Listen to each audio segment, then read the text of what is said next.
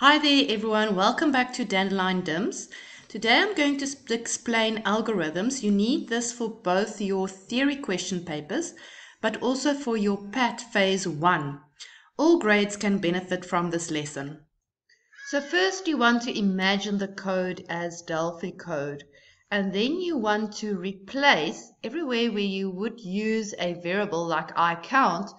Just replace it with a name like count instead of adding the prefix for the data type. Everywhere where you would have used an assignment statement, replace that with an arrow pointing from the right to the left to indicate the right gives a value to the left. You will not be using object names, so instead of using edt name, we'll just say input from the user for the name. And then we don't include begins and ends. You are going to indicate begins and ends by indenting your code underneath that structure to show that there is a begin and an end. Later, when you know loops, you will include an end to indicate the end of a loop, especially when there's more than one line of code inside of that loop. But you will still make use of indentation to indicate what goes inside of the loops. So here is an algorithm of finding the highest score of values entered. There's no loops here. So for grade 10s, this will be applicable to you as well. At the top here, I wrote when the program starts. So in Delphi code, that really means inform on activate. I'm going to set the counter to 0. So this is similar to saying iCount is assigned to 0. This will be my global variable. Then in the button, I'm going to store a score. You'll see instead of the assignment statement, I now have the arrow. And I just say input from the user. I don't have to include typecasting, in other words, string to int or string to float in my algorithms. I'm just going to say there's going to be input from the user and I'm going to store it as score. And now I'm going to use score everywhere else in my algorithm. That's the same for string input. We're just going to say name instead of sname, input from the user. And here is my code as I would use it in Delphi, where I add 1.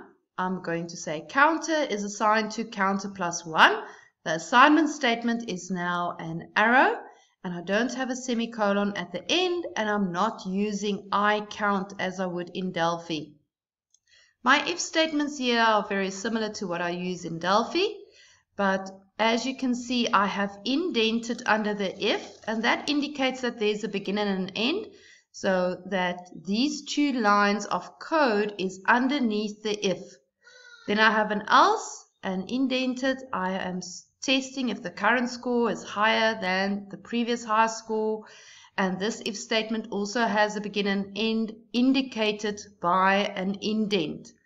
And then finally, make sure that you now don't indent anymore, because as this is outside of my if statements, I then have display high score and high name. High score is the value that is given here at the top in the if statements, and high name is the values given for the name stored as high name.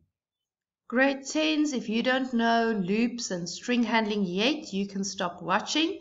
But for the rest of you, this is from a past paper, November 2019, a theory question where we had to write an algorithm. And the question was that if a value like this was entered, we had to produce these stars. In other words, the 5 there is 5 stars, then the 3, and then the 4. So there's 2 examples of input and output here, but let me show you the algorithm. So the first thing you want to do is imagine the code in Delphi, and then you want to write your algorithm. Remember, in theory, if you would write Delphi code, we would still mark it, but if you make any small little syntax error, you will lose a mark, like forgetting a semicolon at the end of the line. So it is safer to learn how to create or write algorithms. So first I have the S input, that is input from the user. In this paper they did use the little s, but you don't have to. You could just say number, for example. Now for a loop structure, have a look at what the code looks like for a loop structure when we have to write an algorithm. We're going to say I'm looping using I as my for loop from 1 to the length of the input that I have at the top. Now remember, we don't include the do, we don't include any data types here when we are writing an algorithm. You will see that the following lines here are all indented.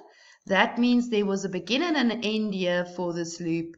And I am initializing S line with an empty string. You can see using the arrow instead of an assignment statement.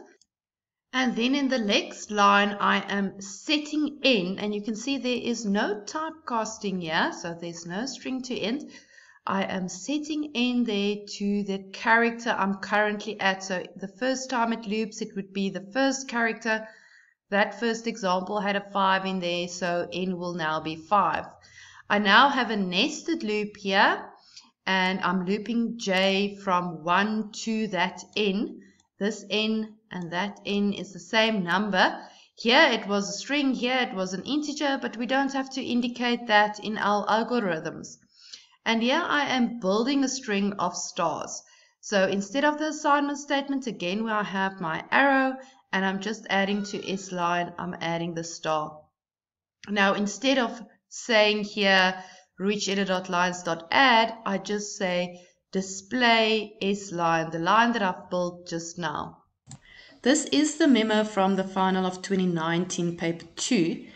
As you can see, they did not include ends for your loop, but I would include an end here to say end loop j, just to be safe. And then aligned with this loop here, after my display, I will add end loop I. Thank you everyone for watching Dandelion DIMS. Make sure that you practice your algorithms before you write an exam. You can find more examples, and the memos are also included in my DIMS workbook. Please leave some comments if you have any questions, and I'll get to them as soon as I can. Hope to see you soon.